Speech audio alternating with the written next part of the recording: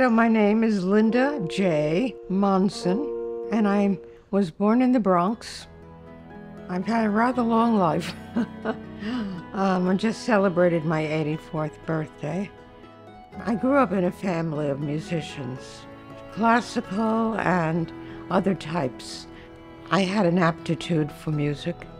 I loved music, and my own children are both musicians.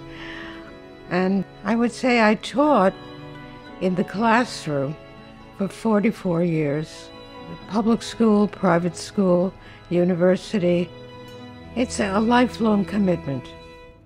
I met Linda in 2004, and it wasn't until studying with Linda and understanding how the voice works and how the brain develops to become musical that I said, I want to teach. Linda knows so much about music, and that inspired me. And in turn, it makes me want to inspire my students. I can't imagine my life without music. One particular student I worked with was Jeffrey Mandelbaum, and he and I have worked from his sophomore year all the way through to now.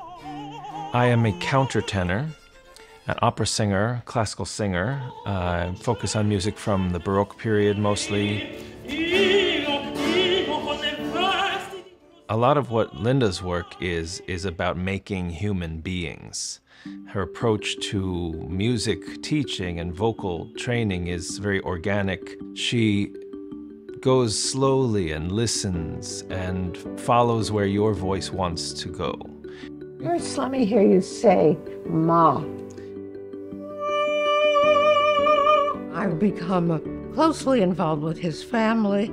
I'm his son's godmother. Both he and I have used the teaching in many ways in our personal relationship, too.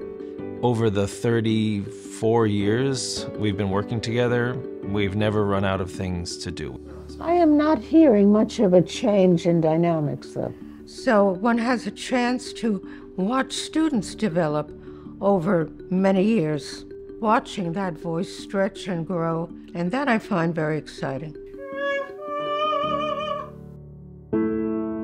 I've had thyroid cancer since 1993 and was living with that during the pandemic. My son was on tour with the touring company of The Lion King as a featured drummer. He had decided to surprise me and take a few days off and come and visit.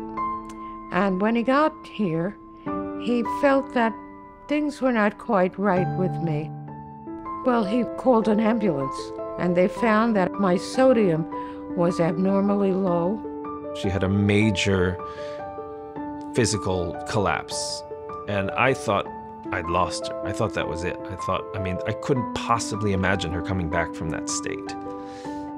It was difficult because she's the one who has to deal with it, but you know just how to be there for your friend, for your mentor, for your teacher. So after about, I think a little over a week, I chose to go to the hospice. I feel lucky to have gotten a bed here in the Brooklyn Calvary. People have been so good to me here, so giving and caring in a kind, gracious way. Here at Calvary, it's been very peaceful. I feel a very peaceful energy when I come in here. I got to see Linda in her room and to chat with her voice teacher. That's what he said. You are a voice teacher. I'm happy that she is very comfortable here. She does talk to me about her experience here, and I know that she does feel supported, and she does feel happy that she's in Brooklyn and that she's close to friends and family. It was such a relief after the horror that she had been through. And then the idea that she was ready to start working again. The music therapist let us use his keyboard, and we started getting back to work.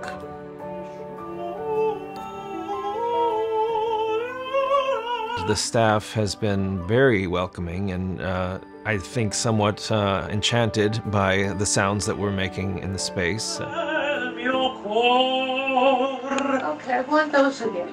Everybody did say that Calvary was the best, and I'm very happy here. I'm thankful to be here right now. It was a good choice to come to Calvary. I would like to say, Calvary, thank you.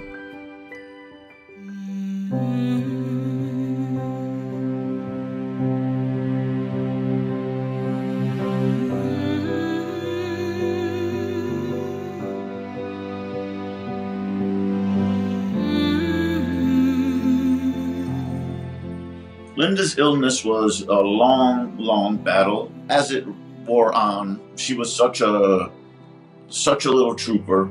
So sometimes I think the little engine that could. I just wanted her in the best possible place. And I know Linda and her sister were very pleased with Calvary.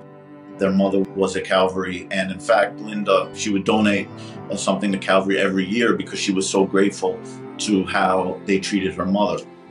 And the amount of love that she had from the time we brought her into Brooklyn Hospital, it really touched me and it really touched her. And to see somebody you love so much that you came from them, that's your mother, to see them and you know the end is upon her. That definitely wasn't easy. But that said, I would not rather be anywhere else in the world, and I'm so grateful I got to say softly into her ears how incredible she was and created so much love and received so much love. And I knew the time was upon us, so I got Jeff on the phone.